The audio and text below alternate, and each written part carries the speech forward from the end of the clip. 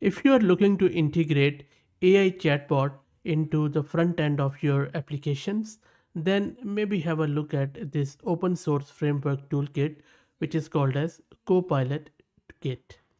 CopilotKit enables you to build AI chatbots which can understand your own application in a jiffy. So in this video, I am going to show you how you can get this locally installed, and then we will see a very simple tiny teeny application with Node.js as how it works. But more importantly, you need to remember that if you're a Node.js developer, then this should be a piece of cake for you. If you have any legacy Node.js application running or even in TypeScript, this Copilot kit makes it quite easy to integrate and embed these chatbots which are AI powered into your applications. So let's get started and I will show you how you can get it installed locally on the system. Before I show you the installation, let me give you um, a brief introduction to Massed Compute, who are sponsoring the VM and GPU for this video. If you're looking to rent a GPU on affordable prices, I will drop the link to their website in video's description. Plus, I'm also going to give you a coupon code of 50% discount on a range of GPUs. Coming back to this Copilot kit, as I said, it is an open source framework for integrating powerful AI copilots into any application. You can easily implement custom AI chatbots, AI agents, AI text areas, and much more with this. It's a whole framework. And for the Node.js application, especially, it is quite the simplest way to integrate production ready copilots. You can build in-app AI chatbots. You can also enable copilots to read and understand the application state. Copilots can also perform actions in the applications. You can render any component in the Copilot chat interface. And you can also have powerful AI auto completion as a drop-in replacement for any text area. It also gives you the option of AI powered auto suggestions in your AI chat interface. Plus, you can also let your Copilot take actions proactively based on the application state, like stopping, starting, and that sort of stuff.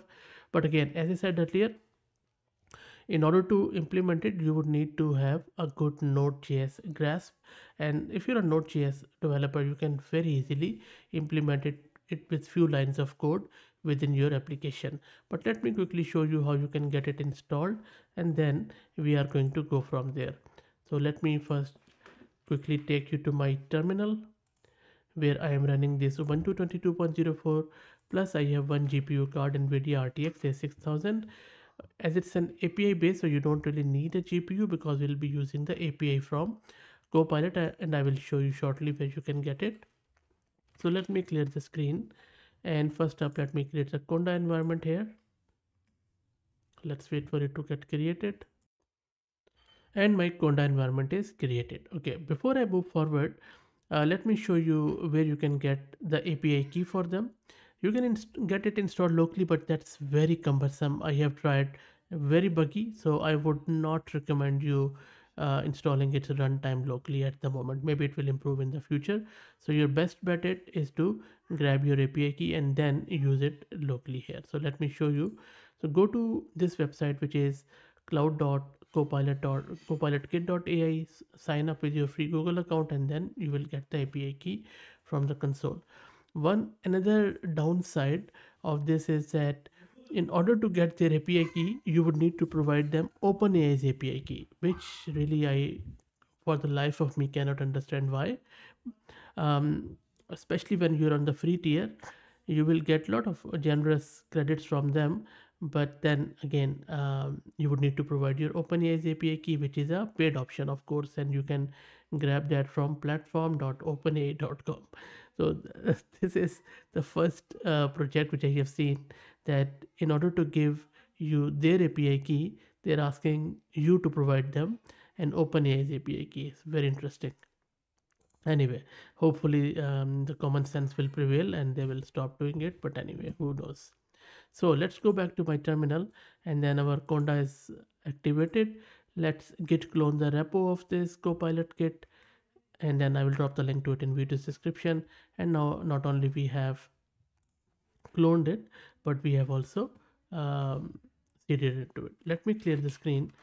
Of course, it's a Node project, so you should have Node install, you should have npm install. As you can see, I already have both of them. If you don't know how to do it, please search my channel. I already have done like heaps of videos on it.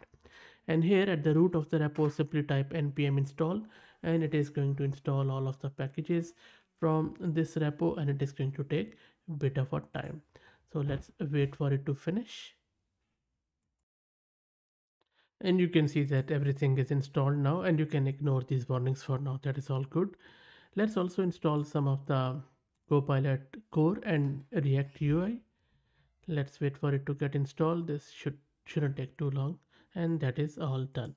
So this is the whole installation which we needed to do. Let me clear the screen, and now in order to run it, all you need to do is to run npm run dev, and then it is going to start it at your local host at port 3000. That is done. Let's go to my browser, and then from here let's try to grab this. I'll just say port 3000. Let's wait for it to load. First time it takes a bit of a time to load in your browser. And this is a sample my to-do list application without any copilot, and because that is what I'm going to show you how can you integrate it quickly. So let me open another terminal. And in this terminal, at the root of the repo, simply type code dot and press enter, and you'll see that it has opened this VS Code window here in this project. Okay, so that is good. So now what we are going to do here, we are going to integrate CopilotKit with our existing application, and this is application which we have just downloaded, to-do list, and you can have your own Node.js application, of course. Now, for this one, what we are going to do, we are just going to go into this app, and then open your page.tsx file, and from here, this is existing code. All you need to do, you just need to uh, put your API key here, and then let me put my API key here. So this is my API key. Don't worry, I'm going to remove it after this video. So you just need to provide your API key here. Once that's done, all you need to do is to at line number 15 add this Copilot pop-up, and then save this file, go back to your browser, and then you just refresh it. Let's wait for it, and on the bottom right you will see your Copilot. There you go. You see, you have your Copilot here.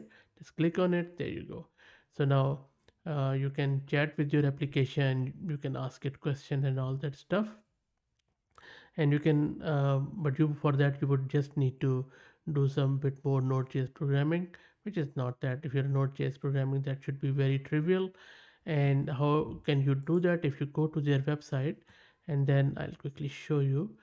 If you just go to read the docs, they have a lot of stuff there. For example, if you just want to go with readable stats, all you need to do is to just put in this code in your, as per your application, it is going to do that.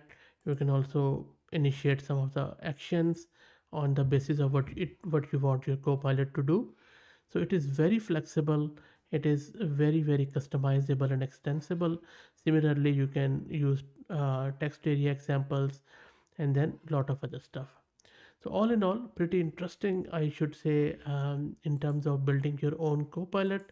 And if you're looking to do it in your own application, especially which are Node.js based, I think this is a good option.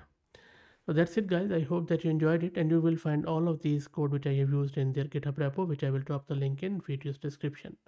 If you like the content, please consider subscribing to the channel, and if you're already subscribed, please share it among your network, as it helps a lot. Thanks for watching.